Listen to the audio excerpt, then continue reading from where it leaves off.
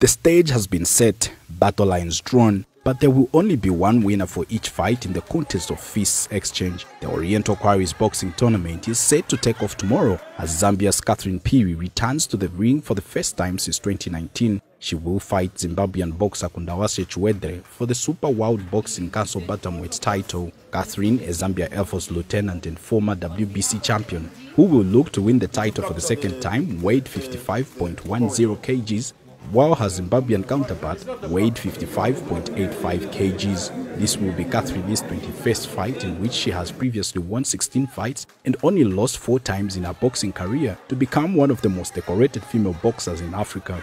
On the other hand, Kudakwashe Chiwandire will aim to defeat Catherine and become the first Zimbabwean female boxer in history to win the WBC title. Meanwhile, Zambia's retired world boxing female champion Esther Phiri has called on Zambians to turn out in numbers tomorrow and support Catherine as she returns to the ring. I'm wishing Catherine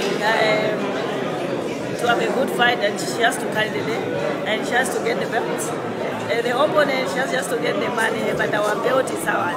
It will remain here.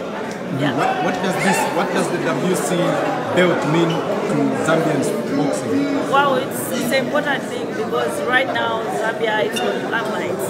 Everyone is looking at us on the Catholic side. So she has to be very focused in the ring and she has to carry the day.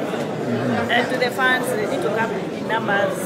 We are here. Even now we are here. Even tomorrow they need to come in numbers to support us. The Oriental Quarries boxing tournament will also see 8 other supporting bouts, and it is set to be held at the government complex in Lusaka. I'm Calvin Kaumbachkenge for S24 Sports.